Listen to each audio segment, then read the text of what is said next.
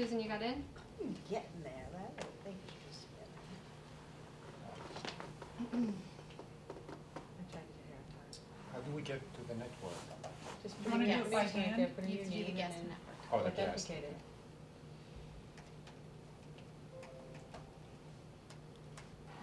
You're in with me, so let's see if I can run two at once.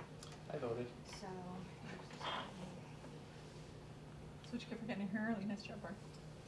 I got a nice Chromebook from Scott, so opens, everything's saved.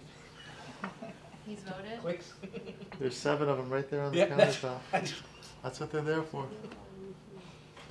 Maybe we should put Ellie on one of those? Sure. Should we try? Alright, let me get voted. What you log in in 2 places? It did. She's in on me. I just don't know how it's gonna work. Just waiting for Susan and Rose.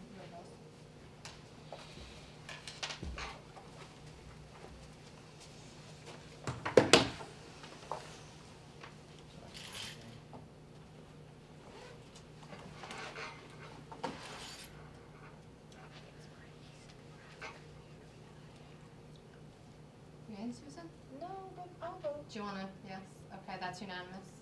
All right, can I get a motion to convene executive session to discuss the employment of particular people? So moved. Second.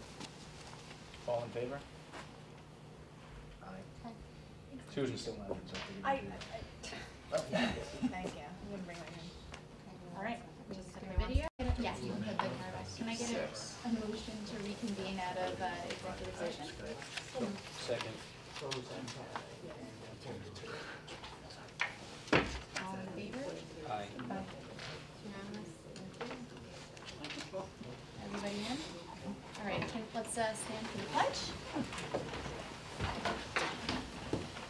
I pledge allegiance to the flag of the United States of America and to the republic for which it stands, one nation, under God, indivisible, with liberty and justice for all.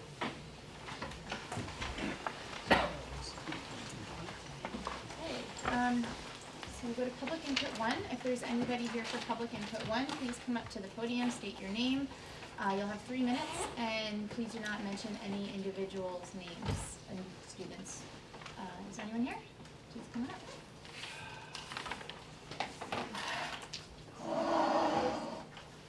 Hi, my name is Caleb Kirschenau, so if you know me.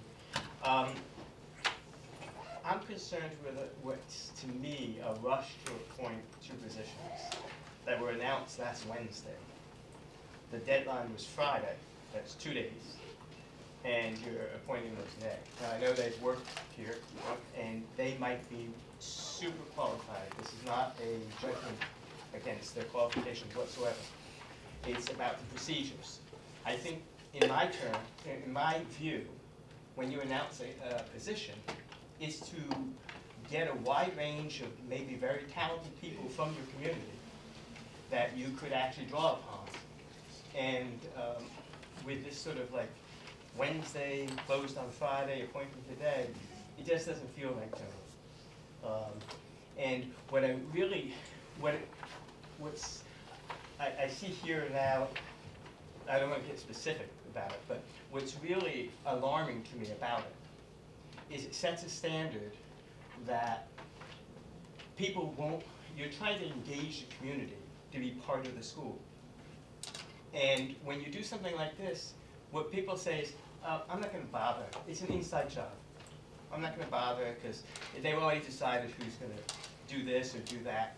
And it doesn't really give you the chance to see who's available here. And they could be less qualified or they could be more qualified.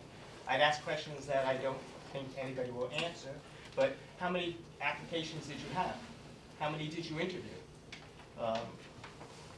I think with 2 days' notice, I can assume not many. And it makes it alarming to me. And as somebody, a taxpayer here, I want somebody who has been vetted and from a large pool of the community. So that's my concern. So thank you. Thank you. Is there anybody else here for public input 1? All right. So moving on to Section 5, President's Comments. I don't have anything other than to introduce our new interim superintendent, Ellie Tritt. We are so happy to have you here. Welcome. Thank you. As someone indicated, I'm absolutely delighted to be here. Sag Harbor is an exceptional community and an exceptional school district. After being here just 2 days, the most striking feature is how well the staff works together. They're an amazing team, positive, everyone loves their work, everyone chips in to help other people out. Everybody's walking around smiling. The children, as you walk through the halls, the children are energetic and involved, and there's interaction.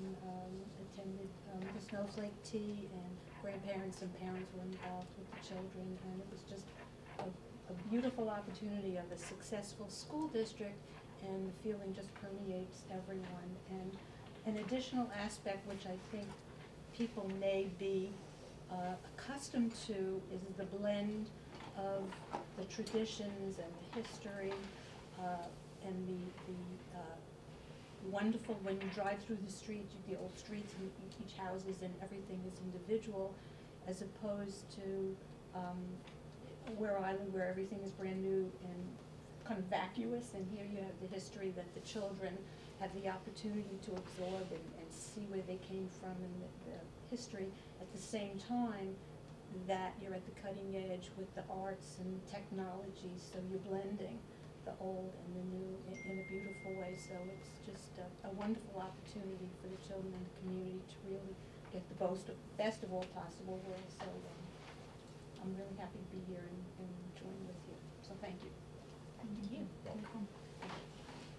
Can I just add, I want to thank Principal Nichols for, over the past several weeks and months, really helping out in the transition and stepping up, and he's been a big asset during this transition period. I'm sure he will continue to be for our interim Absolutely, super. Jeff has been amazing in this pitching and doing things and working very long days and many times. administrators Many have stepped up. Yes. Thank you all.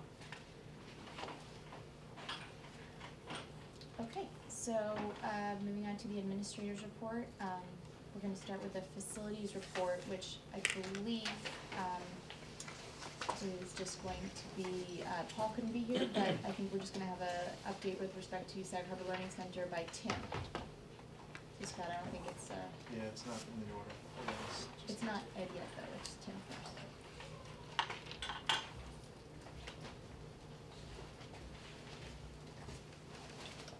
I mean, unless the administrators prefer to do what the order of the PowerPoint is, it's whichever. Quick. Start with him, sounds like you got it up.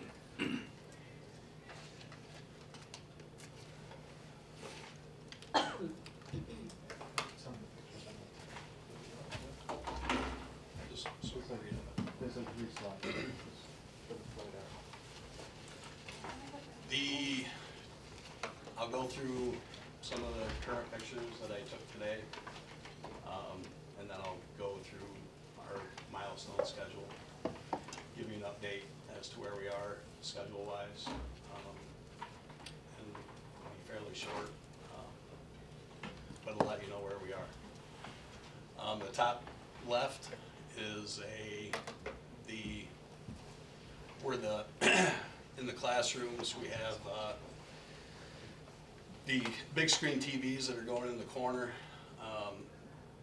That's some of the acoustic panels that are being installed behind those. The picture on the left it's hard to give you the floor designs in the classrooms, but those are what the floors look like in all the classrooms on the first floor. We're installing doors today downstairs. I believe all the doors are in downstairs. The picture in the bottom center is I guess the training room that looks the same at the other end with the screens mounted on the wall. It's the same on the other end with 2 screens. I guess eventually I won't, but I think they're gonna put a divider in there to separate that room and to use it as one big room altogether.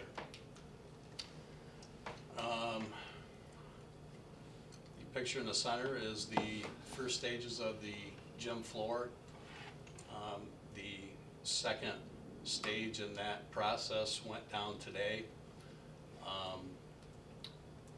That progresses each day. There's a step each day that they do. They will be complete with that at the end of the week, and then it'll have a cure time of about 10 days.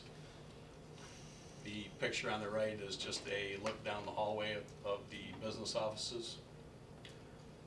All the doors are in, the casework is in, everything's pretty much complete downstairs with the exception of the corridor floor, which they will be starting on tomorrow morning. These are some pictures upstairs on the first floor. This is the corridor looking as you walk in the building. You can see all the door frames are in. The floor will be one of the last things that will be going in upstairs. Tomorrow we're laying out the paint schemes on the walls for the designs on the walls to accompany the door frames. The casework on the right is indicative of all the classrooms with the sinks and drinking fountains. Those are all installed. It's another picture of the acoustic panels. And that's just to try to give you a little bit broader view of the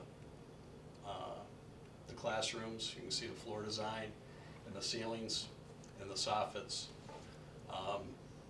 And it's as close to the original drawings that you guys looked at months ago.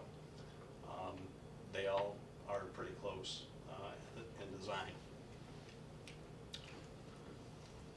Another picture of the hallway down through the front. Some of the tiles are missing to let those guys work, so we don't handle those too often and damage those tiles. So that's why you see some of the tiles out from the ceiling.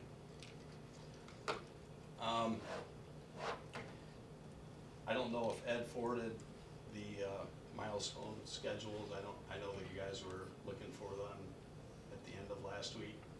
I know Ed had some. Yeah, he sent them to us earlier today. So really, overall, we're on schedule for the 31st. There are two issues that we have that won't affect the overall schedule in terms of people in the building or a certificate of occupancy. We have an issue with the elevator right now. That was a layout issue with the elevator company.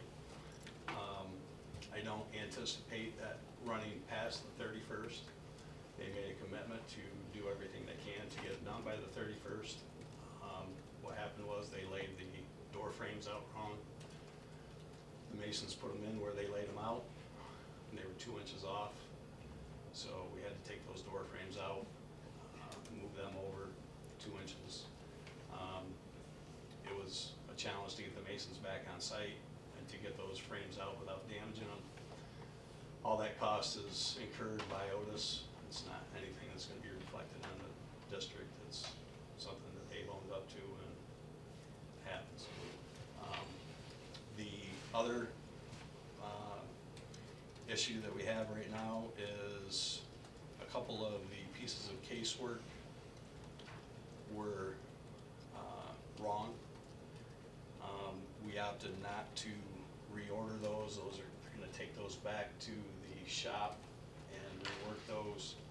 They can do them in the shop quicker than they can rebuild them. Hopefully those will be in the course of business next week. But it will not affect any of the rooms or having those finished by the 31st.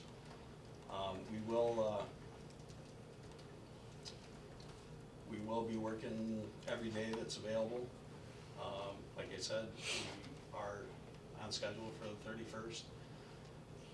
I will be out on vacation next week, but somebody from my company will be here covering.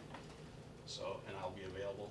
So if there's any issues, the good part is we're over the hump. most of the major construction work is done. Right now we're doing finishes and paint, cleanup, getting stuff ready for punch list. Again, we'll be done by the 31st. I'll be back from vacation. We will generate a punch list, and hopefully we can get you guys in there at the beginning of the year. So. Has the punch list been started? No, that's something that I haven't got. This week I'll get they have to send me a letter for substantial completion, and then that'll generate a punch list for that particular trade. I anticipate all those to be done by the time I get back from vacation. So Ed and I will go through and generate a punch list the first week of January, and that'll be minimal. Right now I try to keep everything that we can that's going to be a major item on a punch list or something that's going to be addressed to try to get it taken care of now. Hopefully it'll be cosmetic stuff and minor issues that we need to deal with on a punch list. It'll be fairly short. So. What's your expectation on the timing of completing that? For the punch list? I mean, no, there's some things I know you probably aren't aware of yet, but generally speaking, is it a month, is it 2 months? No, once I mean, our completion date for the 31st stands. I would anticipate within the next 30 days, everything should be complete. Okay. By the end of January, the punch list should be complete. There's outstanding issues on the project that still need to be addressed, retaining wall, other things that you guys are aware of, but nothing that will inhibit moving in the building or a certificate or opening the classroom.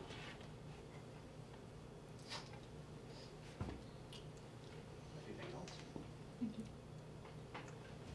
Is anyone else going to speak about the Sag Harbor Learning Center in terms of the administration? What do you mean by administration? We have Ed coming and speaking next, and then Jeff is going to speak. Okay, so I'll wait till Jeff. Good? Yep. Okay. Thank you, Tim. Yeah. All right, so I think Scott, Ed was going to call in, or we're calling him.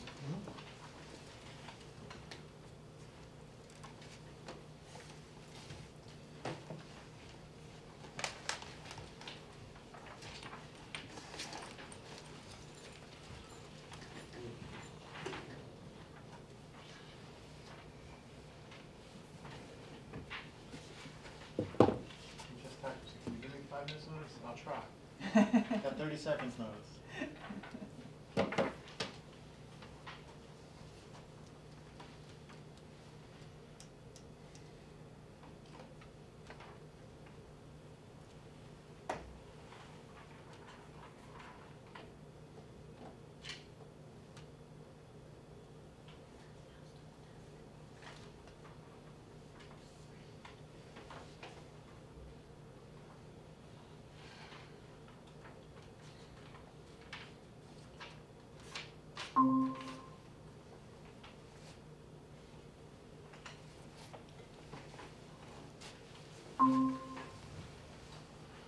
Ed Bernhauer speaking. Hey Ed, it's Scott Fisher. Can you hear us okay?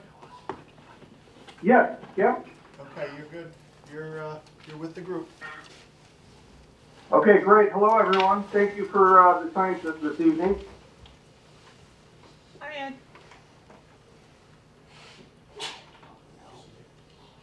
He needs an avatar. I know. Ed, can you, He's literally on the phone. can you still hear us? Yes, yep, we Okay. can hear you. You can go right ahead. Okay, so the document that I have up, I believe, is the fund summary that was sent from our office. Do you guys have that in front of you? No. Nope. Who was that sent to? You don't. That was.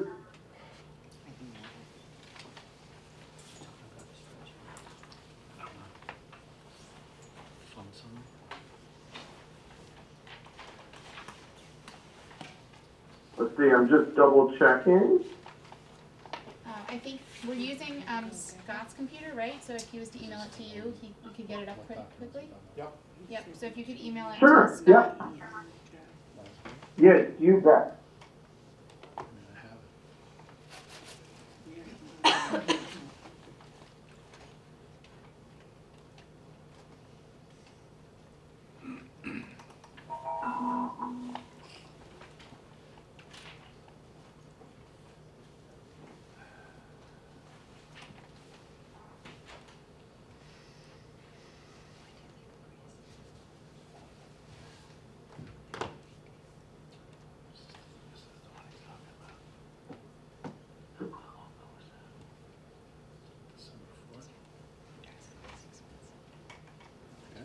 Ed, did you send it to Scott?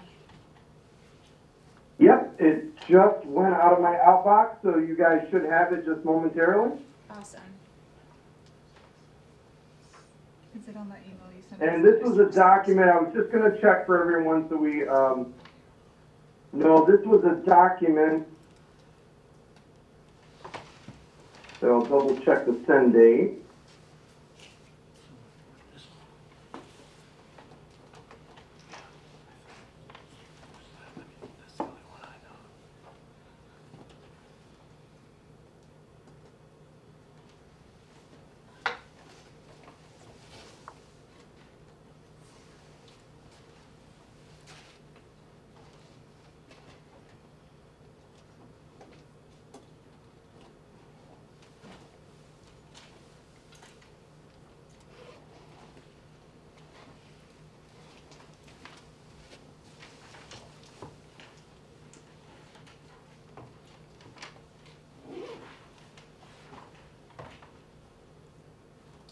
Just a written report? I think he said it's a spreadsheet.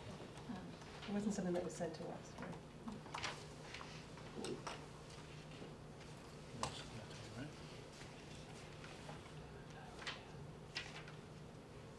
If it's not big, that we can see it, we may have to print it out and get copies. My eyes are getting older every day. It's a big board. Yeah, but it depends on how we can do it. Right. Okay, and it's on the screen, but it is little hard to see. Yeah, I'll try to print it out. Are you, Go ahead. it's pretty high resolution PDF, guys. You should be able to zoom in on it. Well, then we won't see the whole thing. It's fitting in the screen. I'm going to try to print out some copies, so you can go ahead and talk. Okay. So what I'll just explain is this is a document that we provided in the past that you may recall you've seen before. This is where we track the prime contractors on the bonded side of the project. And this is the latest version that we sent over to the district. And I was just double checking that date. I believe it was to Lori Baum, Jeff Nichols, Paul Wilkin, and Katie Graves. And I believe that was on December 6th. Yeah. So it shows that, tracks all of the costs for those prime contractors, and it shows kind of the base costs, the change orders, any field directive allowances that were utilized. And then we also track, as you can see in red, upcoming costs that we're currently reviewing that the contractors have submitted.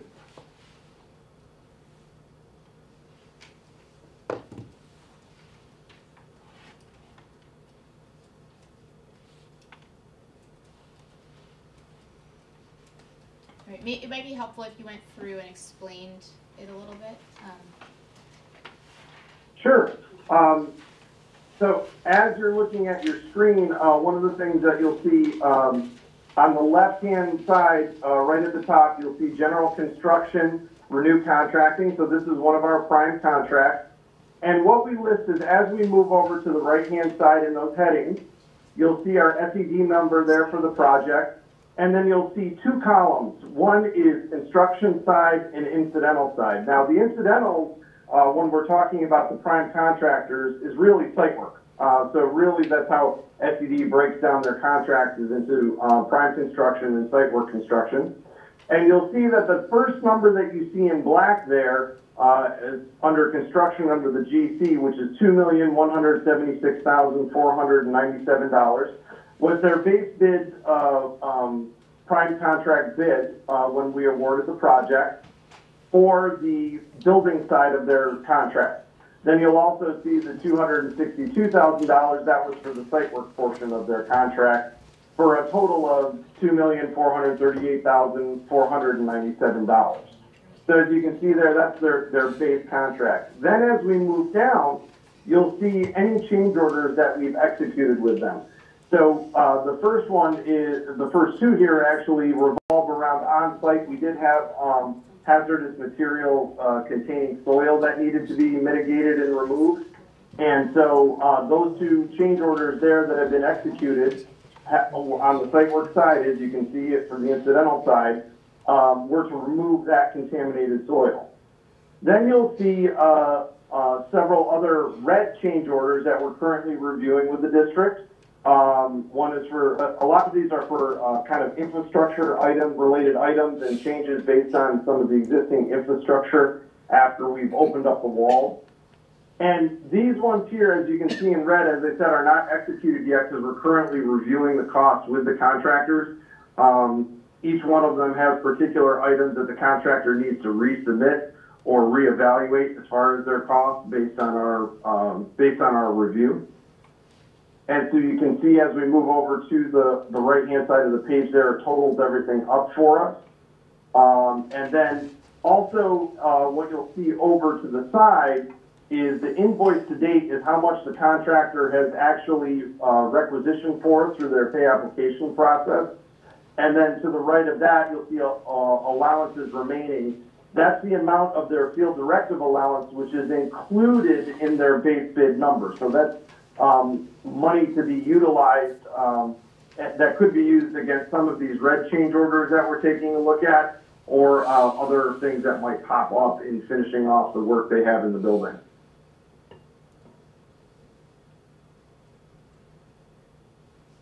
And as we move down, you'll see for the mechanical construction contract, which is the second one, that's our DNS Mechanical Services.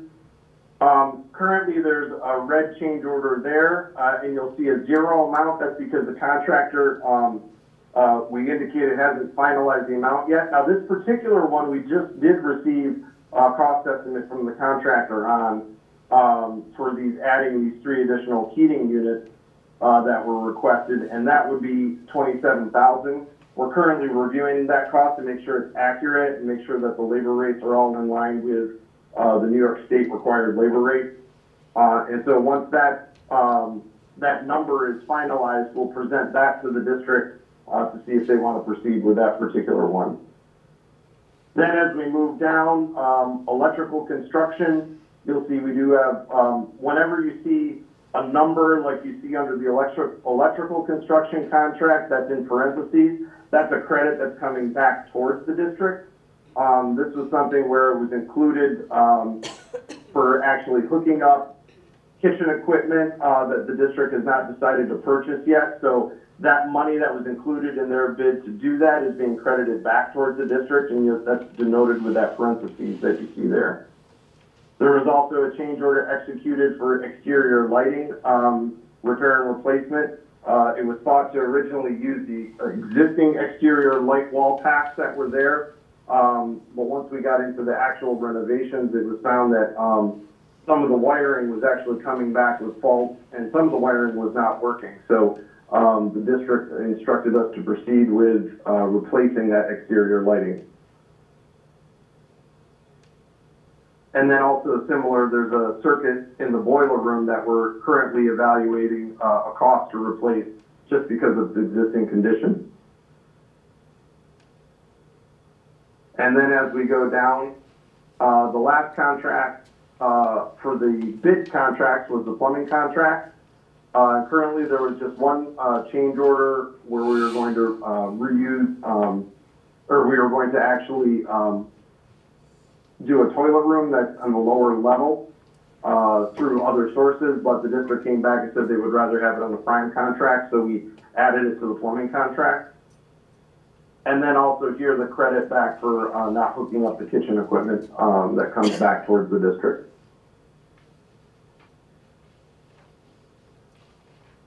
And then the last contract that we do list on here, because it is part of the bonded side, however, it wasn't publicly bid, it was a cooperative purchase that the district engaged in, was for the main roof over the Learning Center. And you see that here with Garland's company. And there were no change orders as part of that contract.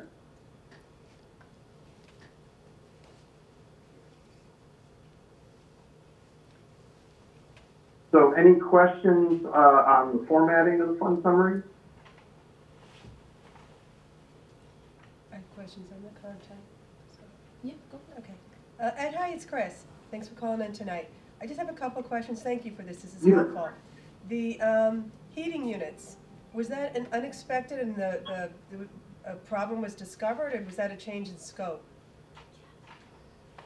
Yeah, that was actually two heating units that we were planning that were basically just for comfort heat. That's over by the elevator and by the stage hall entrance that's internal to the building. And we were planning on reusing two wall fins that were there. After the renovations to the systems and tying in, those two wall fins were found to not be functional. So we had to actually eliminate them. Now, for building code wise, our ventilation air and our main heat is actually coming from other sources like main mechanical units. These three units were actually just for additional comfort heat in those spaces because there's so much exterior wall there and because the elevator shaft does tend to transmit some thermal cold. Okay, thank you. And then the furnace, because that can be costly. Was that not detected in the inspection or initial scope of work, that it was old and might need to be replaced? I'm sorry, Chris, could you say that? I lost the first part of what you said. Which one? The furnace? Where do you see, where do you see the furnace? I couldn't read the screen, I would probably, so furnish and install new circuit boiler room, okay. Is that a cost? Yeah, that's just an electrical cost, All right, and so in fact, that's a minor cost. Never We're mind then. estimating that's probably $2,000 to $3,000 that will fit into the FDA. I misheard you, I thought you said furnace, which is why I got concerned, because that is an Oh, expense. no, sorry. No. No, that's just a particular electrical circuit. Right. And and is the whole Garland Company expense an additional add-on? Wasn't some of that expected? Right? No, the whole, The whole thing was that whole expected. Garland piece is their base contract. There are no Okay. additional costs there. That was the original amount for the roof. So they didn't have any change orders, which was good. Fantastic, thank you. And just for context, this is all the stuff that was under the bond, right? But then there's additional costs, like this doesn't include the auditorium, right? Yes, that's correct. So this is the bonded side of the project that the voters had passed the referendum on. There's also the work being done at Stage Hall, which is directly being paid for out of the general fund piece for the district. Now, those numbers are not represented here. These numbers that are represented are just the bonded referendum side. Is it possible that the other side of the project, that the add-on, could be in a chart like this? Because we're still voting on costs, and then those costs may change, and there could still be change orders on that piece as well. So if we could have that side of it too, then it will give us a much more complete picture, I think. Sure. I may need a little assistance from like Lori Baum or Jennifer Buscemi on that. The other side, the district is actually doing as direct procurement. So through your, your business office, they're directly working with contractors to get that work done. So the reporting doesn't come through our office. But I can coordinate with them and kind of format it in the similar format with the information that they give me so we can see how we're doing on that side as well. That would be great. Yeah, that'd be helpful, because I think that as we wrap up the project and it's coming into clearer view, we should really be able to provide to the public a very clear picture of expenses, not just on the bond side, but on the additional costs, and I don't think we're there yet. but we should be there fast. Yeah, I think Yep, this is super, good step. super helpful and encouraging to see how few change orders there are in relation to the bonded part. But I think it would be, yeah, we should definitely know kind of what we're missing. It sounds like it's, you know, Sage Hall's gonna be a big part of it, the asbestos removal. Right, without knowing that, it's hard to do a happy dance. Yeah, exactly. Yes, But it's good to see that the bonded part of it is, getting finalized. yep. And we're getting very close to actually having all of the final costs and reports in from the contractors, so. Great. Any other questions? Thanks, Ed. Yes, thank you so much, guys. Thank you. Yeah.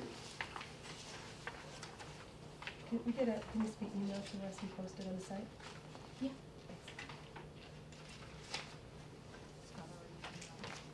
Thank you. He's ahead of us. Awesome. Yeah, and actually Jeff just reminded me that he had forwarded it to me, and I in the craziness of the last week, forgot to forward it along, so I apologize.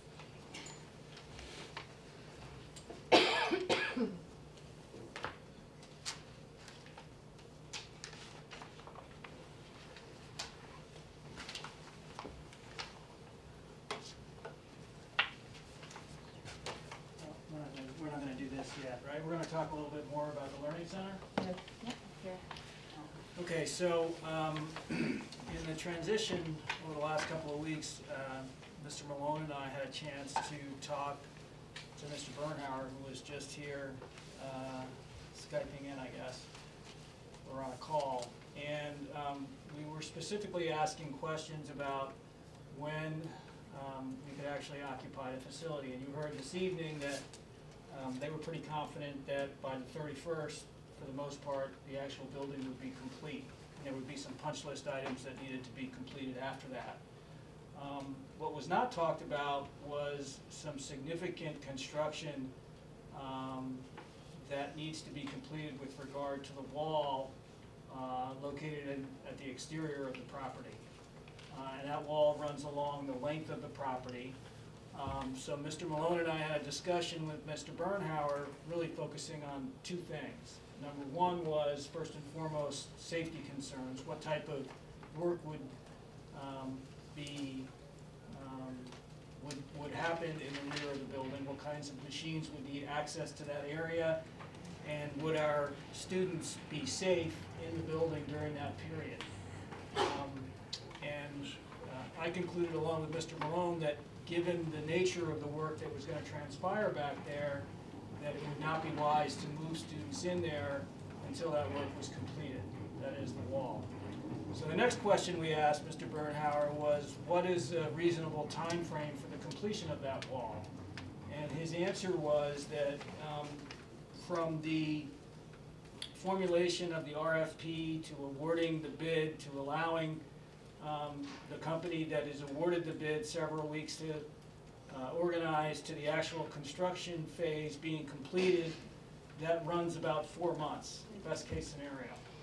So if you do the math, we're looking at, you know, mid-April at the earliest that building would be, in my eyes at least, appropriate for students to move in, and possibly later than that. So I wanted to make the board aware of that and the community aware of that to just set the timeline in a real way for what lies ahead. So does that mean the expectation then would be, we're really looking at, for the children at least, next school year?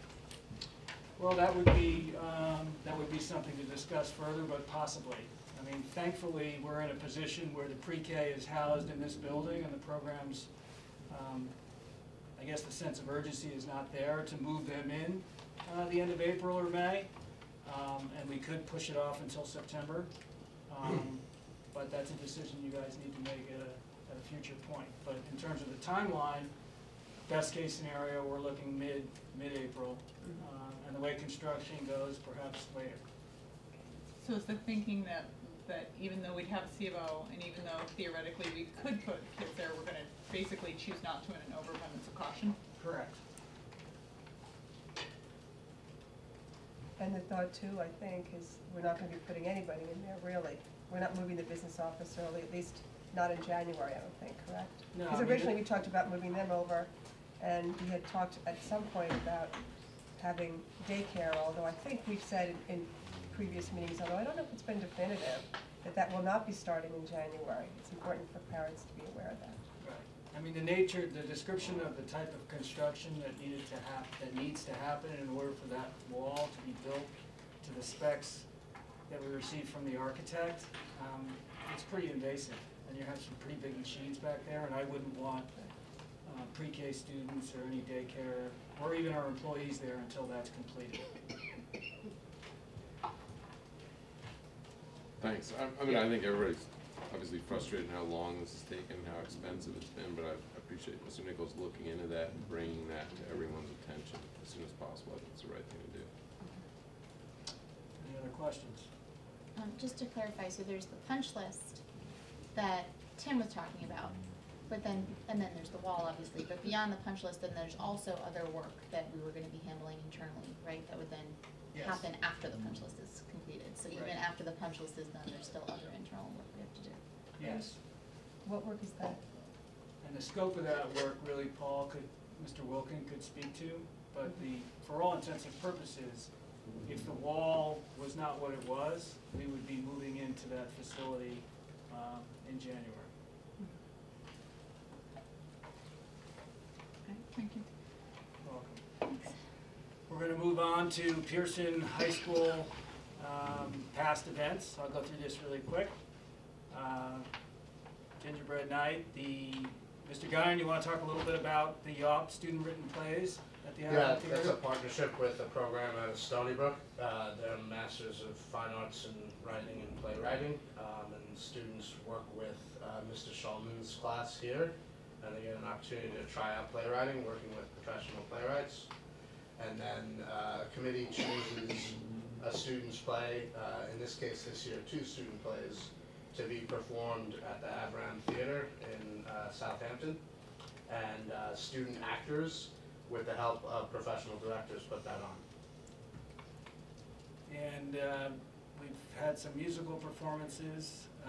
We've had the high school fall play, which was wonderful. You want to speak real briefly, twice in one night, Mr. Guyon, about the IB Disciplinary Science Project? Sure. So this is the Group 4 project. It's where all the students who take physics, chemistry, biology, and environmental science get together. They're putting groups, interdisciplinary groups, and the students choose a topic to explore through the lens of each discipline. So for example, they could choose sharks and look at the sharks swimming through physics trajectories, their habitat through biology, and their chemical makeup, for example. It's a great project. Gets the classes together, working together. And then lastly, we participated in a literature live at Bay Street. So we sent most of our high school students, Mr. Guyon? All of them. All of them. And let's see if there's some pictures here.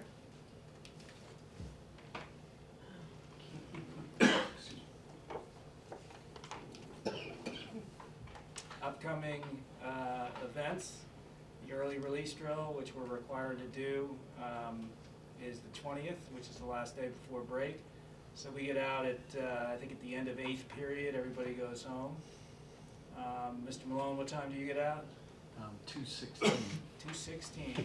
I think we're 1:30. Winter break, the 23rd to the 3rd. Next conversations with administrators is the 17th.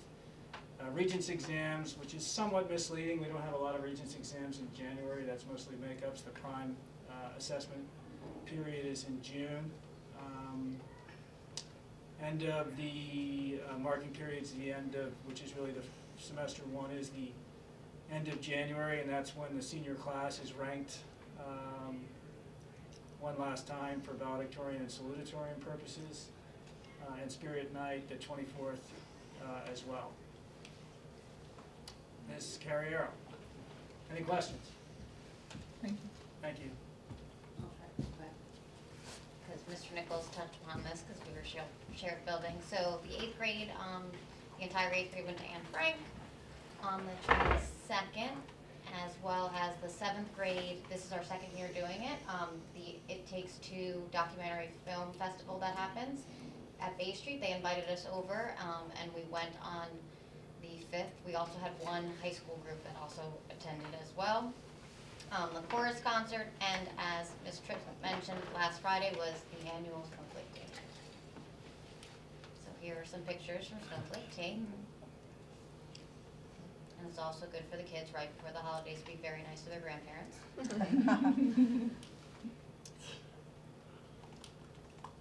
And this is the 7th grade. It's interactive. Yes, they watch a documentary, and then but they also learn of how they are made as well.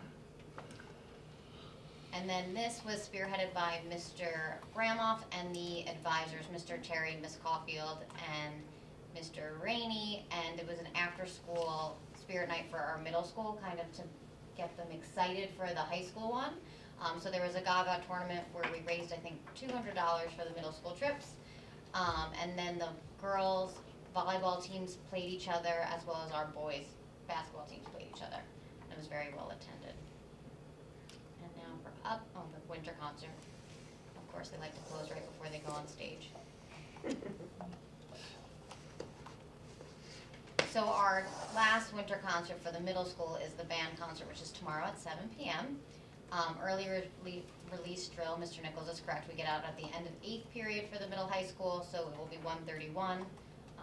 Mr. Terry is taking the kids on a ski trip to, if they would like to Wyndham. If a student cannot afford it, we will figure out a way for them to go.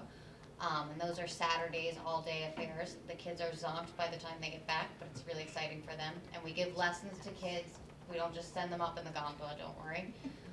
The 6th grade will be going to West Hampton Beach to celebrate Chinese New Year and learn about it. Conversation with administrators on the 17th. And again, the marking period ends on the 24th. Mr. Malone. I'm going to hand you the torch. Thank you. Good evening, everyone. Wonderful time of year at the elementary school. I think Mr. Reynoso, is this one of the doors? Yes, it is. So throughout the building, there's just great things happening. A lot of the classes have gotten involved in a little door decorating contest. So here's a beautiful quote, just kind of exemplifies what's going on around the building. Some of the past events to highlight. Big thanks to our PTA. As you know, they really throw their heart and souls into a lot of great activities for the elementary children and their families. Two examples were the book fair, which was right around the Thanksgiving, right before Thanksgiving, really successful. And to kick off the holiday season, they support the gingerbread night on the 6th. And then we rolled into the performing arts season, so we had a great concert the other night. All the different performing groups shared their talents, and just today our dance club kicked the morning off with a great holiday-themed show, and then this afternoon our 3rd grade shared their performing arts event. Here's some more of the great doors the kids are really enjoying decorating the doors along with their teachers. Guess we're gonna have to give out some prizes, huh? Tomorrow. Yeah. This is a great shot of today's performing arts show, and not only are the students up on stage speaking and singing, they're also behind the scenes for probably the last few months putting together all the stagecraft, the backdrops, their costuming, working on the choreography. It's really a big undertaking, but a wonderful process that the kids are involved in, and they learn a lot of great skills as a part of the performing arts program. This was a story about Hanukkah that was read this morning by Ms. Cohen. Some great shots of the concert.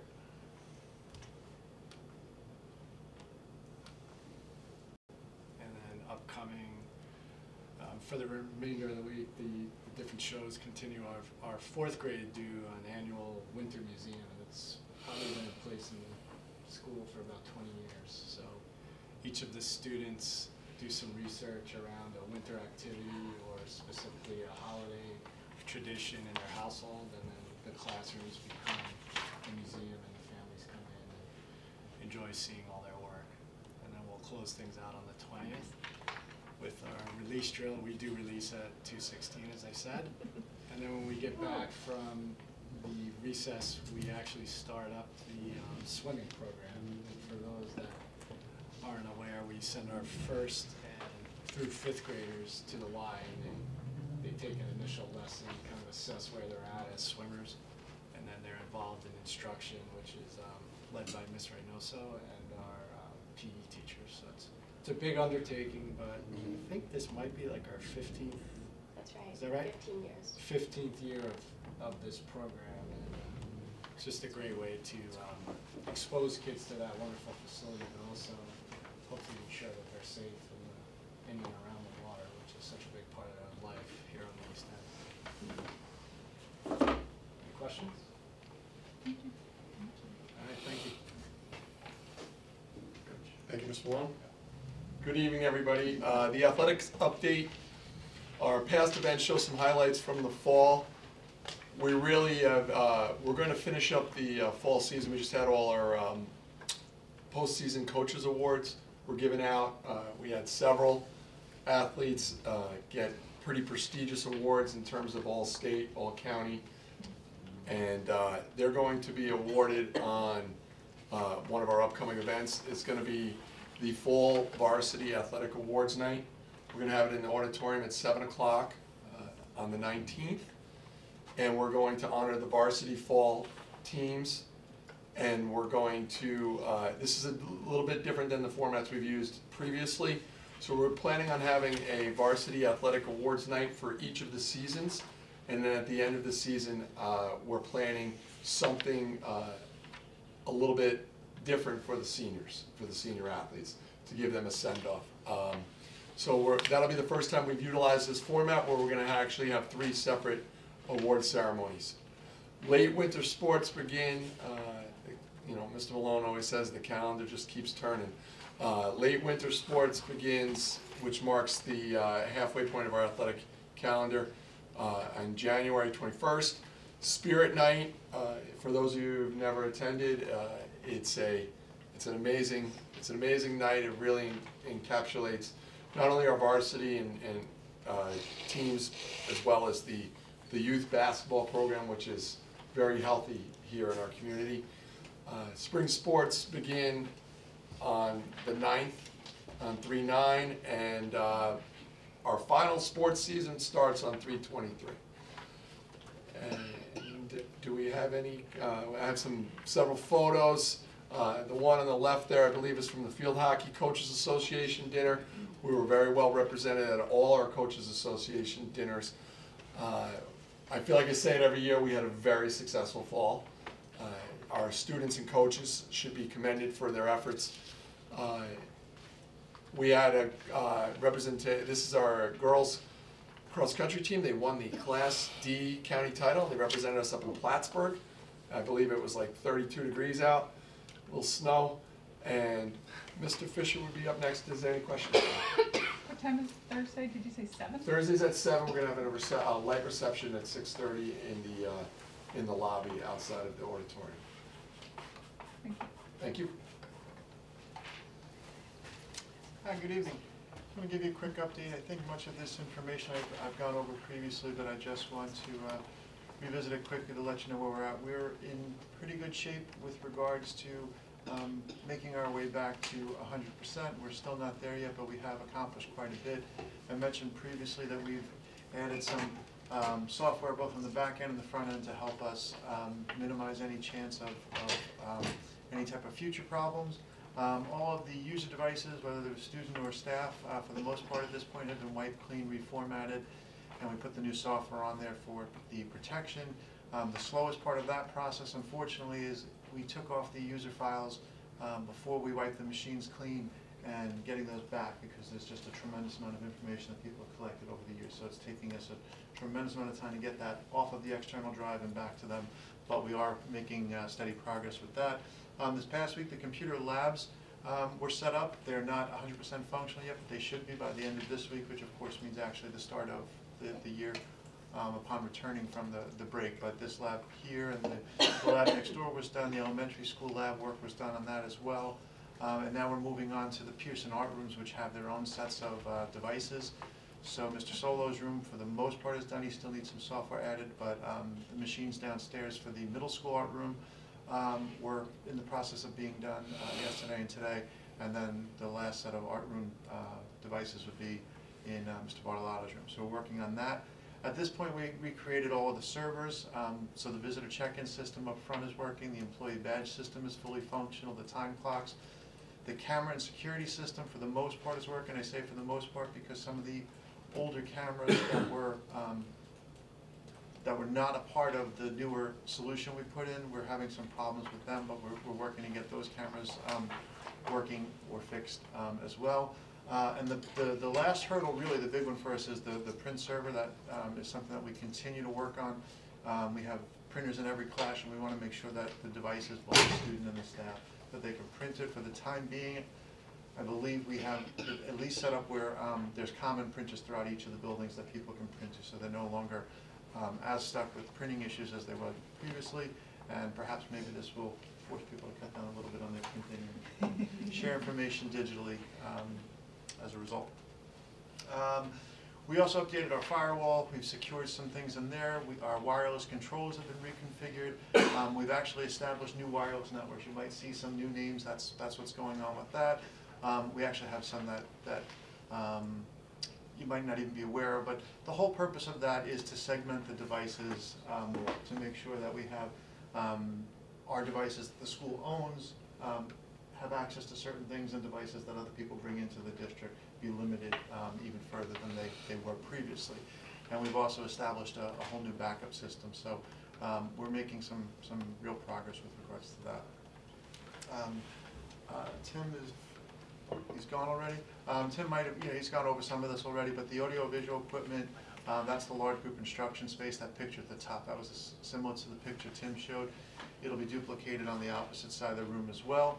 The installation of the cameras and security devices, when I wrote this today, it was to begin soon. It started. The guy's actually there now waiting for me to meet him. So that work is underway. We hope to keep moving forward with as much of that as we can. That bottom corner picture is very hard to see, but that's actually the fire alarm system in the far corner, and then in the center of that picture is our data rack. So the equipment has been racked. It's just not physically connected and giving us network traffic across yet. The security door locks and the camera installation, I doubled that up. I said I did fix it, sorry. It actually began today, so that work is underway right now as we speak, and I'm going to keep moving forward with that. Anybody have any questions about any of that? One question I had on the Sure. first slide. So you said user files are in process of being scanned and returned. Where in the process are we on that? I have every user's files on an external drive. I've started loading them up into Google Drive and just sharing them back to them. Okay. So at this point, I'm going to guess I'm maybe a third or more through that. It's really time consuming. When I look at the upload time that it says 176,000 hours. That's how long it's going to take to upload, and that's just a few of the people. And the reason for that is with pictures and all sorts of things that we're really doing our best to try to retain for everybody. So it is taking us a long time, but Yeah, I think it was just an important thing for everyone to be aware of, because I know we've gotten some questions from community members saying, why haven't the minutes from this meeting been posted? And in some cases, it might be a teacher that was taking the minutes, and the minutes were on their laptop before the cyber attack. They haven't gotten them back yet. Similarly, teachers would have other types of documents that they're still waiting on, so. yeah, so it can be a challenge for them, and everybody's been extremely patient and understanding. I think they're just happy that we're telling them there's hope that their work isn't completely lost, so they're being patient. And of course, if somebody has an absolute immediate need, as one teacher in particular that I can think of that are really super, I need this like today. We got the files that day, and everybody else has been very patient. So, yeah. Thanks so much, Scott. One question. Sure. Thank you, this is very helpful, and thank you for the work you're doing. It's just a lot of heavy lifting, I know. Currently, what's the impact to the children in terms of the classroom experience? I would have to have the building administrator speak to that. I'm sure the teachers are not, excited about the way things have been. I think they've been steadily improving. We've been trying to be supportive to them and provide them what they need, but that would be more of a question for the administrators, whether that's significantly impacting the instruction. I'm sure when the computers were completely offline, Right, it was more they're of just a- doing instruction in a different way. Right. Exactly. But I Yeah, don't know. I'll speak to the elementary school. For those first few days, there obviously had to take place a shift because everybody had been in the flow of taking out the computers, using them as needed. But once people kind of realized that we were down for a bit, the adjustment was made pretty quickly. Scott and his team got the Chromebooks, which at the elementary school, the 4th and 5th graders, especially this time of year when they're completing different projects, they rely on those, but they got those back in the hands of the kids pretty quickly.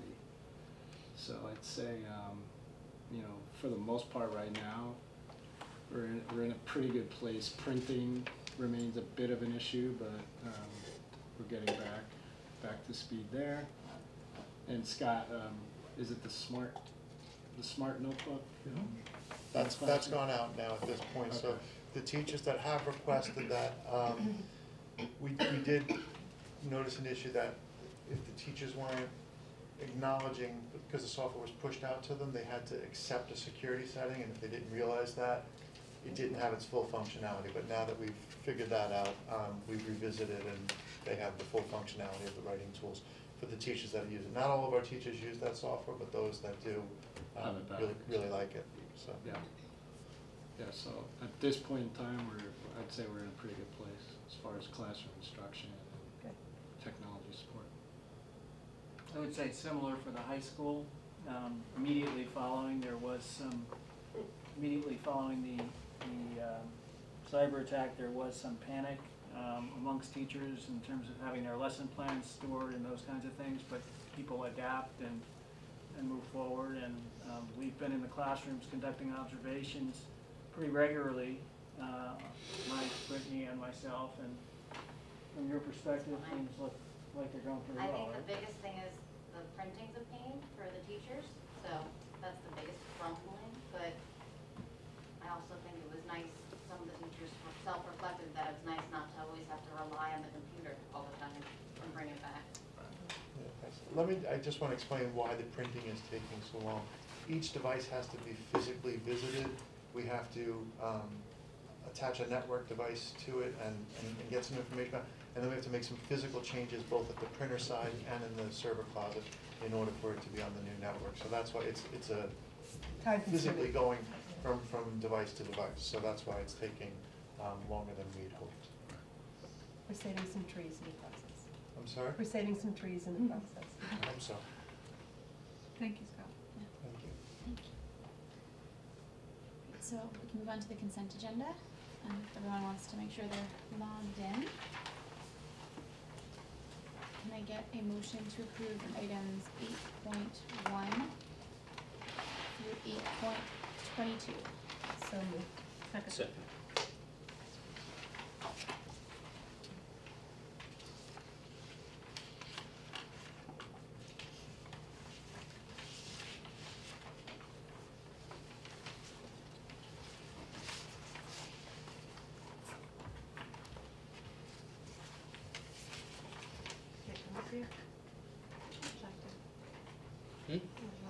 Pam? Okay. No, you're good. Oh. It's unanimous. Can I get a motion to approve item 9.1, the affiliation agreement with SUNY Stony Brook? So moved. Second. Any discussion? Could there just be a 1-2 minute explanation of what this is, because it's a little different than what we've done in the past? I think it'd be helpful. Sure, I can do that for you. Good evening. So this is an affiliation agreement with SUNY Stony Brook to allow occupational therapy interns to intern in the Sag Harbor School District. It also opens up opportunities for other folks in that department, such as physical therapy, to also intern. It does two main things. One is it gives us an opportunity to help our related service personnel in those areas to work at the top of their professional licensure by interacting with professors and interns. And and being exposed to new research in the field. It also gives an opportunity for folks to come and learn about the Sag Harbor School District and the South Fork, and hopefully track some related service providers to this area. As you know, we've had some trouble getting a physical therapist when we had our current contracted physical therapist out. So this is an opportunity to build capacity to support students with special needs on these things. Thank you. Any other discussion? Thank you. Okay, that's unanimous, thank you. We get a motion to approve item 9.2, the approval of the United Public Services Employees Union Sag Harbor Bus Drivers Union Memorandum of Agreement for donation of sick days. Second. Any discussion?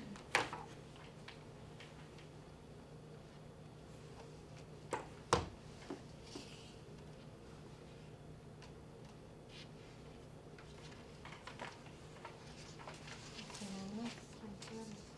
We get a motion to approve the memorandum of agreement for donation of sick days with respect to the Sag Harbor teaching assistants. So moved. Second.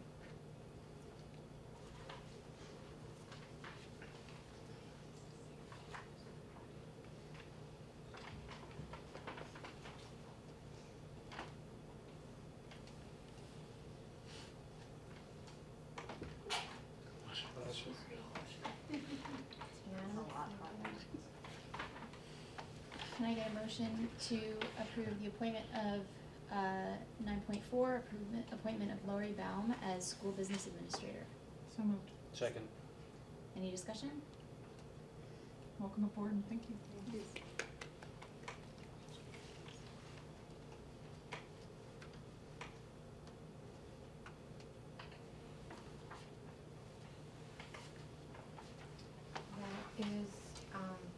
6-4 and 1 opposed. Can I get a motion to accept, so 9.5, accept Larry Baum's letter of resignation with respect to her old position of assistant to the school business administrator? So moved. Second. Any discussion?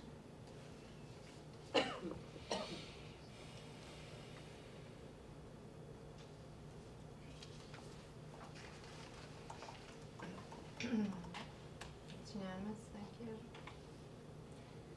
Can I get a motion for 9.6 to appoint Rashida Wallace as assistant to the school business administrator? So moved. Second. Any discussion?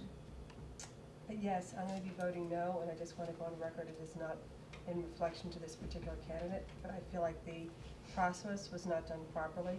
Typically, if you're going to be posting for a job like this, in this district or others, it would be posted for at least 1 to 2 weeks, have time for evaluation of resumes, a proper interview process, and then a selection and appointment. This was posted last Wednesday, only posted from Wednesday to Friday, and Thursday night, the agenda was posted with the candidate already selected.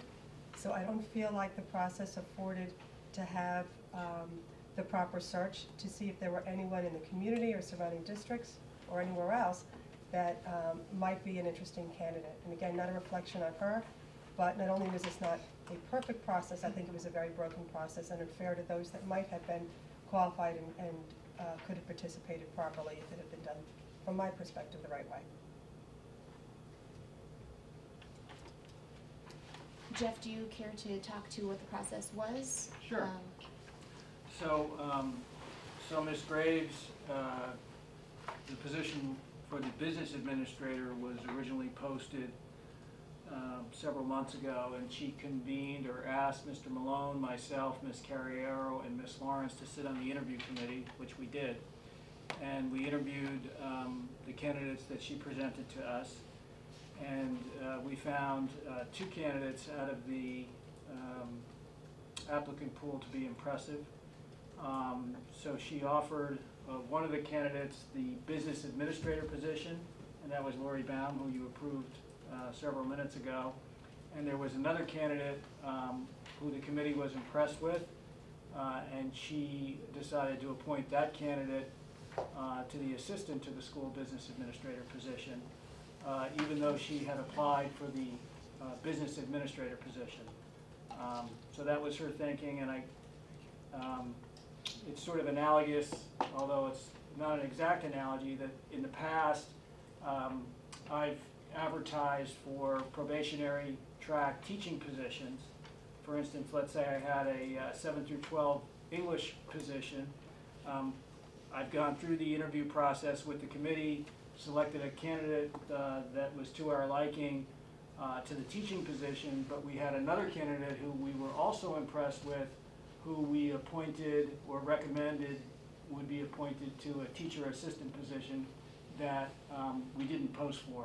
So I think that was Miss Graves' thinking in this situation. She found two good candidates, and she thought she could fill the two positions with those two candidates. Thank you for that clarification. Well. Any further discussion?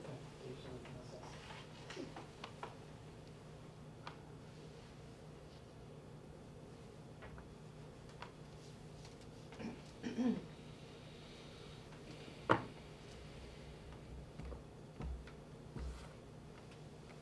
that is 5 yes and 2 opposed. Chris Tice and Yorgos opposed. Motion carried. Can I get a motion to approve 9.7, the corrective action plan? So moved. Second. Any discussion? So I just want to thank the members of the audit committee. I think we've had a very qualified and very active audit committee this year under Susan's chairpersonship. And so I think the process has been very productive. And thank you to Lori for putting the corrective action plan together. Yes. She's been going above and beyond, and now she actually has the title of business administrator, even though she's been doing a lot of those functions already, so thank you.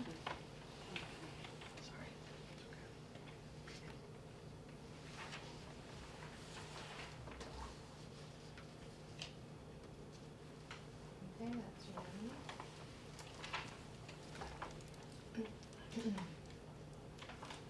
Can I get a motion to approve item 10.10, adopting policy 7518 with respect to concussion management? So moved. Second. Any discussion?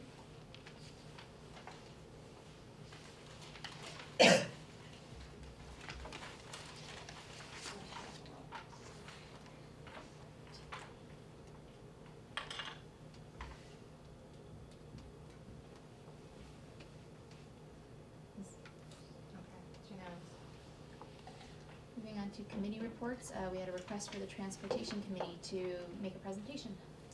I just wanted to update the board a little bit. The transportation committee met week before last. If you recall, the last time the transportation committee came and presented, we gave you the options for adding another bus and that sort of thing based on the report from the consultant. And then the next part of that puzzle was like, what do you want to do with the transportation committee next? The transportation committee was interested in exploring safe routes to school. I got the green light from the board at that time. So as a committee, we started looking at the Safe Routes to School grant.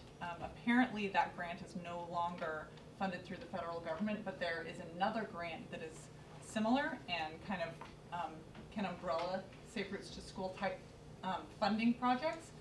And it's a transportation alternative programs. And it's funded through the federal government and the New York State Department of Transportation. So as I was reading up on that grant and what it can do, I saw that basically the way it works is that the grant will pay for 80% of funding of projects that support biking, walking, those sorts of things. And I saw on the list of the last go-round with the grant that Southampton Town was a recipient of the grant on the last round. So I called Tommy Jones-Giovanni and I said, hey, do you know anything about this? And he said, yes, as a matter of fact, we got some bike paths and multi-use paths to connect the village and the beaches and these sorts of things. So there was a Safe Routes to School initiative kind of locally by residents to try and get that ball rolling several years ago now. And at that time, the village wasn't prepared to move forward on that project because the deal with the grant is that you have to pay up front for all that project and you get reimbursed for 80% of it, so you'd have to bond out for the project. And I think they weren't sure how to do that or what that might look like or those sorts of things.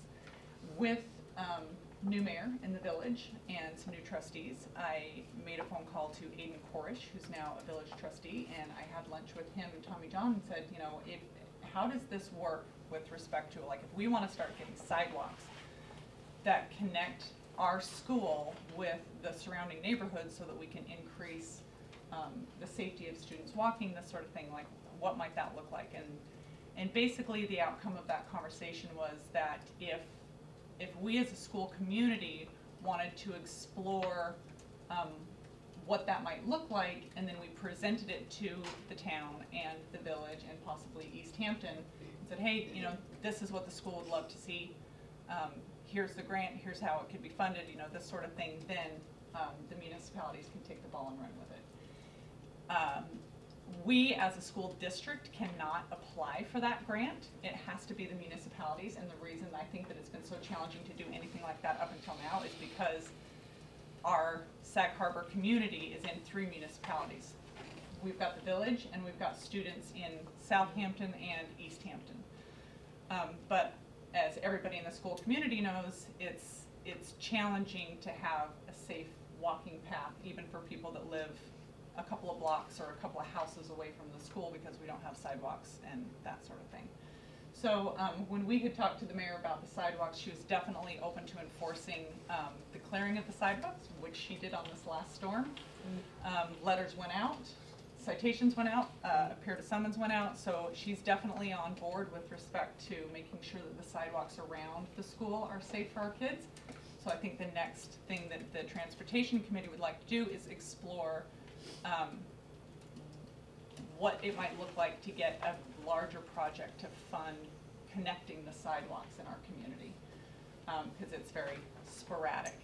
So that would involve engaging stakeholders, surveys, this sort of thing, a lot of legwork. The transportation committee is willing to do some of that legwork, but I think we just kind of need the thumbs up from the board, because ultimately as a subcommittee of the EFPC, we're to advise the board on matters of policy and these sorts of things, whereas this kind of goes outside the scope of what affects just the board decisions, because we would be reaching out to other municipalities and things like that. So I guess basically we would continue to come back and keep you guys in the loop as our progress, but we did want to make sure that the board wanted us to move forward on this, because it would be a big project and a big undertaking, but I think the school community is the best place to bridge that gap between the 3 municipalities. So first of all, you've done an enormous amount of legwork on this, so thank you. It's a great update. So just to understand, the application has to go in from a municipality. They have to be the sponsor. Correct. So I would think that it would make sense to try to see who could be the lead sponsor as a municipality, and then we work with them, but they take the lead. Because we can't own that process if we can't apply for it, and it really isn't, to your point, the charter of committees. But I do think that, and I remember going to meetings of the community group that couldn't get traction, and it was the municipality piece. So I think it makes sense for the municipality to lead it, and if there's some folks from the transportation committee that want to participate on their effort, I think that's great. But I don't think this is something that a board committee or subcommittee should be leading just because of that piece. And then, you know, and coordinating with the other municipalities, and I don't willing to see that as necessarily the role of a committee per se. But I think the work you've done is great in identifying it, and I hope we can come together. The other piece is not just connecting the sidewalks. We have a lot of sidewalks within a 5-block radius that are hazardous to walk on unless you're looking down, where it sticks up, it sticks down, and I mean, you know, it's easy to trip. So I think, you know, any conversations about this is not just connecting what we have, but fixing what's already there. And that is in the domain of Sag Harbor Village, per se. It's gonna be the village. That's a village issue start with the specifically. village. So, you know, to me, you know, kind of start in the circle and move out. So I think that's an easier conversation to have too. And I love the idea of the fact that with new leadership, they're actually summoning that you have to clear, because any big snowstorm, you see kids and community members walking in the street, and that's, you know, that's a serious incident waiting to happen. I think the, thinking that the village and the towns, will, and take the initiative to start this project, probably won't go anywhere, because, ultimately it's in the interest of our school community to, be in partnership with them to see what that might look like, with what our constituents want. And there's Ken Dorff. We were just talking about it. Come on. Ken's on the transportation committee with me. I think that, just to bring you up to speed on the conversation, I just shared with the community like kind of where we are in the process, and Chris's feedback was that maybe it isn't the role of the transportation committee, and that maybe the municipalities should do that initiative.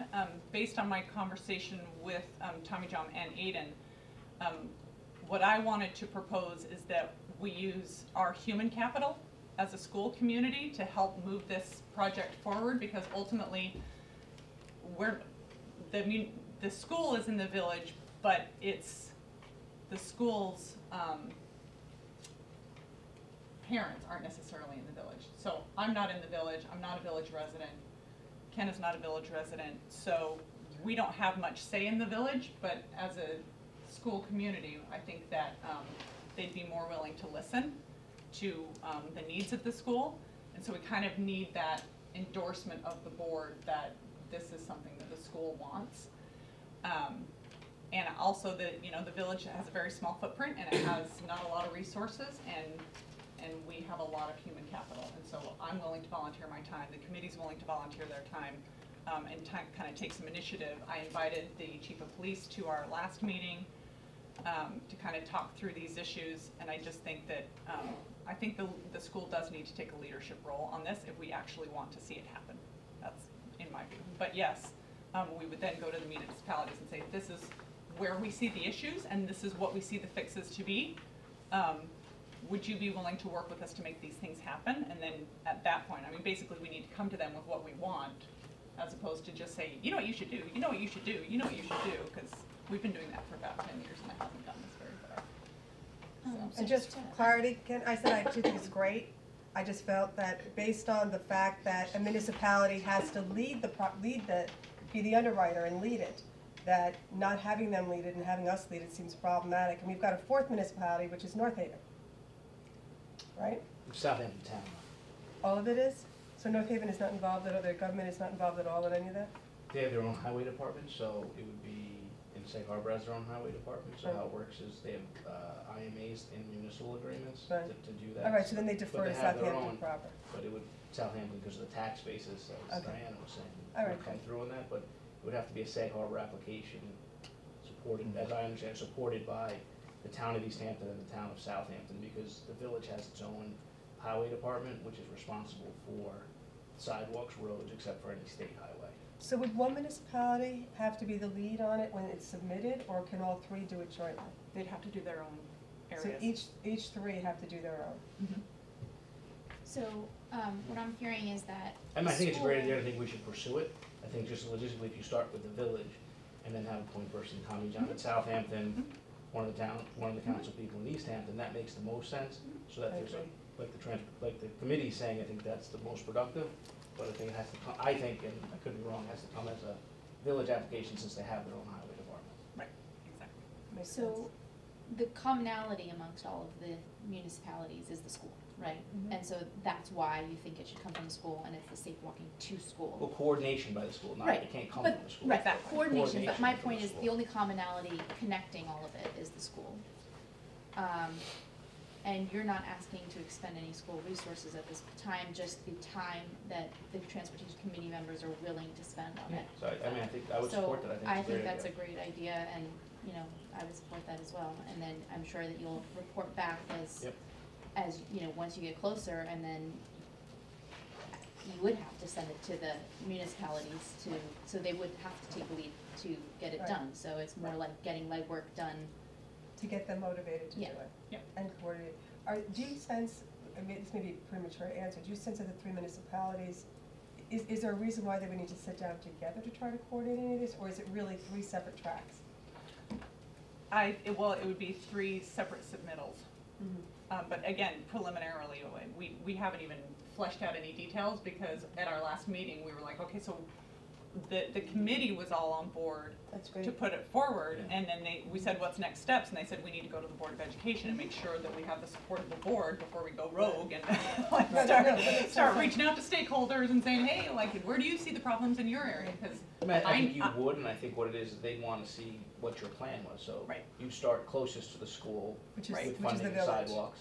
Well, no, but just saying that, like, that's where the plan would start. And, even though the school lies on the East Hampton side of the village, it's still part of the village. So I think you'd start at the closest proximity to the school and you build a master plan as you build sidewalks and get funding the way out. Well, that application could be then the same thing all 3 submit. Right. And ultimately, like, we do have to reach out to stakeholders because I know the issues that are near my house, but I don't know the issues that are directly around the school. And so we'd have to engage the school community on where they see the pockets of need. It may be interesting actually to do that early on, because that would be something compelling to bring to the municipalities as you speak to them. If there was, let's say, and I'm using this just as an example, but if there was a survey that went out to parents saying, you know, are there challenges, you know, do your children walk or bike to school? If not, why? Would there be anything that could be changed that you would feel comfortable in doing it, or they'd be motivated? You know, just getting some of that, because if there's some information or data that can be brought, that might, you know, that might clarify what should be done, but also kind of demonstrate, hey, your voters, your community wants this. I don't know. Yeah, no, I think that's, I think you're fleshing out kind of what Diana was saying when she said we should have surveys, so I think you're on the same page, and I think it sounds like a great idea, so. Mr. Dorff, is there anything you'd like to add to the? Oh, there you go. Is it all right? Yeah. Yeah. Yeah, if you give me just a couple of minutes, just a little, also very, very brief background. A lot of you know that I've been on this transportation thing for like 25 years. Yes, and I was about 20 when I started. and Matt knows, actually when Matt met me the first year, you thought I worked for this like for a career, right? He spent transportation council, bike me, blah, blah. And someday, if you want to know about the Safe Routes to School and the tragedy of how that fell apart, please talk to me, because it really was an important failure. We learned a lot from that, about this question of municipalities. This is the first time in the almost 30 years I've lived here that the village and the school board can be aligned. That's a fact. They've been at war, they've been in different places, but this is a window, and I want to take advantage of this window while we have it. There are a lot of ideas that people have had over the years. A couple of things. It's not just the school that's the commonality. The village has all kinds of ideas, which will be, I'm also on the village transportation committee separately. The village has its own ideas, but the school can be a driver for our needs, and I think that's what we want to focus on. Many questions like, why is there no parking here, and why are there no sidewalks around either school, so we can't have drop-off? Why is there no snow removal? There's so many questions that we have. The village is open, really open to work with us, so we really should take advantage of this. Chris, you said something I think is very important. We need a baseline, because we want to show, and we did a lot of that with the Safe Routes to School, but that's a long time ago, how kids get to school, what the obstacles are, where parents drive, et cetera. We have a lot of opportunity right now, but one of the things I want to do is work with you to get your approval that this is more than just busing. It's also about bikes and walking and parking and everything else. And also that we can work together to do some surveys, so we have a baseline, which will also help with our proposals. There's more I could say, but I think that's the main story, and it would be great if we got on board with this. Kids, biking and walking is actually less today. It's less than it was 20 years ago. And we have less biking and walking than other schools of similar sizes, We're really not in great shape for that. Lots of traffic, as you know. We can do a lot better, and I think with the right infrastructure, with the village cooperating, I think we can do a lot better. Okay? Any questions for me? What would you recommend the first steps are? 2 things, a survey, and also working with, as Diana said, working with different subgroups, like we did last time, to say, what are your needs? Talking about biking, talking about parking, talking about drop-off, talking about... And when you mean survey, like feedback from the community or physical survey? Like both, actually. I mean, one of the things we're working with the village on separately, but this is really important, is where are there sidewalks? I mean, you know, throughout Sag Harbor, there's sidewalks that and they stop. And they go nowhere, and then there's no sidewalk. Yeah, there's lots of obvious places for sidewalks, like Grand Street. I mean, people could drop off their kids right there if there were a sidewalk. So things like that. First, the physical infrastructure, exactly. of where kids are walking, where they could walk. And then also a sense of how kids get to school today. There are a lot of kids who could walk and bike. There are a lot of kids who could park in different places. We don't know, right? We don't have that data right now, I believe, correct? Right. But we could. We did some informal surveys last time. We had a lot of good information. And just one point. At that time when we did the Safe Routes to School application, we were told that we had the best application in New York State. In New York State, $500,000, but the village never applied. Just so you know that, it was one of the tragic moments of my life. Really, I sort of withdrew for a while, but I really think we have an opportunity right now. Great. I really do. So let's make it happen. Yeah.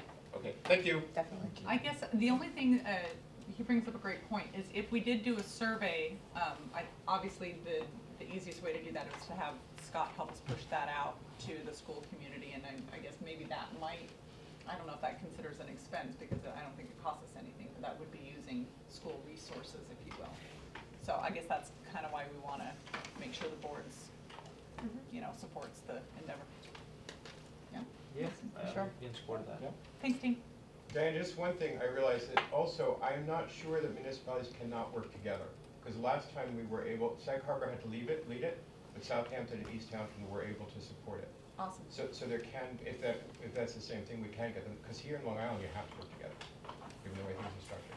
All right. Awesome. Thanks, everybody.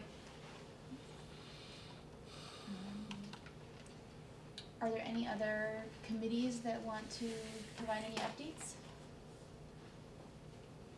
Carly? I can just give a brief policy committee update. I just want to let folks know we created a shared drive for the current committee members in order to put current, future, and archive material and resources, make them a little more accessible.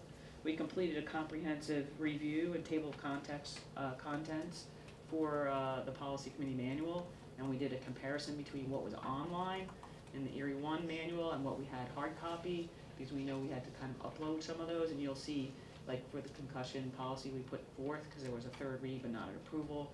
So we're just reviewing everything and making sure everything's good and packed together. We're currently working on the fundraising policy and the facilities use, and we had some current update requests from Erie 1 BOCES, and we'll keep you posted. Thank you. Thank you. I would also like to add, the Diversity and Inclusion Committee is really doing well, really thriving. Two highlights are the subcommittee that was formed to create diverse classroom libraries in collaboration with John Germain Library is moving along as a result of a survey that was submitted to our teachers who made specific requests on how to make their classroom libraries more diverse. As a result, John Germain has committed to donating at minimum 2 books per class as a start, looking at those lists to create diversity in the classroom. And then the other subcommittee is one on films, tough topics. We just had an event yesterday at John Germain Library. That was the Green Book. And we had 2 key speakers who were a part of that time and discussed what that experience was like, which was also really positive and enlightening. Thank you. Any other committee reports? Okay. Any other business anyone wants to raise? All right, we'll go to public input 2. If there's anybody here for public input 2, please come forward, state your name, and you'll have 3 minutes. Hi, Sandy Cruel. Welcome. Nice to have you here. I'd like to start with the sound system in here, especially with this. Both myself and Caleb could barely hear opening comments or anything, so it is getting worse. Maybe it's the cold, everybody's got it or whatever, but we're all like, what are you guys saying? So that's number 1. Number 2, I would like to thank Jeff for his honesty on Stella Maris. It was quite refreshing to actually be told the truth and to know what's ahead of us. So I guess my backup question to that would be, is the contract of every month stipend for the architects going to continue through the building of the wall? Because then we're talking a lot of money that we'll have to pay them without public approval. So I would like an answer to that. Resolution 815, I feel like I've seen her name before on the resolutions, last meeting maybe, but I also noticed it's backdated again from November. I thought it was on the last one and backdated. I could be wrong, but just, it hit me odd. And the last is the process of which we discuss on a candidacy. You are required to follow policy and procedure. And you don't get to change it because something happened without your knowledge or not knowing it. Jobs are posted internally. I went on OLAF's to look the job up. It was not under school business leader, it was under Pearson. So unless you were specifically looking for a school to go work at, which I don't think Pearson at the East End is probably high on a lot of people's lists, you're gonna get many applicants. The rumor mill has been flying all week about it, so I applaud the two board members that voted no on the process, not necessarily the person. My advice, or I will say that I would respect you to follow the same policy and procedure, not it happens sometimes, but to follow the same one all the time. It's much more professional. It definitely doesn't get us into trouble or into conversations like we're having tonight. So I wanted to say that. And then, are we now going to allow, thanks for coming in, Ken. So like I wanted to raise issues on the policy that we were discussing. Should I have just raised my hand and come up to the podium and spoke then? Or are we waiting for public input to speak? I don't know what, if I it's will like a answer change. that one, even though we're not usually gonna respond to No, public input. no, you should respond, But, thank you. no, but Ken's part of the transportation committee, so he was supposed to be part of that presentation. He so was that held up and was late, so I Oh, was He was part of so, it. so it was a presentation. Oh, yes, yeah, okay. Yeah, got it. and sorry, Diana Great, asked thank me you. otherwise I wouldn't have said I anything. know, you can, I'm all about sidewalks, so I just wanted to know if there was something different since I said every meeting. I was wait sitting till in the front end. like this, waiting for someone to. Yes. Thank you. Anyone else for public input? I do. Hi, Dominic Lapierre, resident Sag Harbor. How are you all? Well, I want to tell you, I was really touched. I watched the last meeting on the video. I don't know if you've ever really done that. It was nice and short. It's nice to do. I was really touched by the presentation, Sandy, about the previous principal, Jeff, and all of those that you talked, especially it was nice to see your dad. And it reminded me of something that's really important. So I went to look at the paper and I saw that that plaque was dedicated on October 3rd, 2003. So I'm here to talk about the Sag Harbor Learning Center. And I'd like you to think back, what was your life like in 2003, and project far ahead to that same period. What will 20 years from now that new facility look like to us? I think it's going to be as equally indispensable as this addition has been to us. And this board here, needs to be laying the groundwork for that to be the great success it can be. I know you have a lot of heavy lifting to do in the next 6 months. You're going into a new superintendent search, welcome. You're going to be figuring out how to spend our taxpayer money, but you're also going to be laying the groundwork, and Chris brought it up, is how we're going to make some revenue, how we're going to program that building, and make it the wonderful thing it can be. And I'd like you to think about that over the holidays. Thank you so much.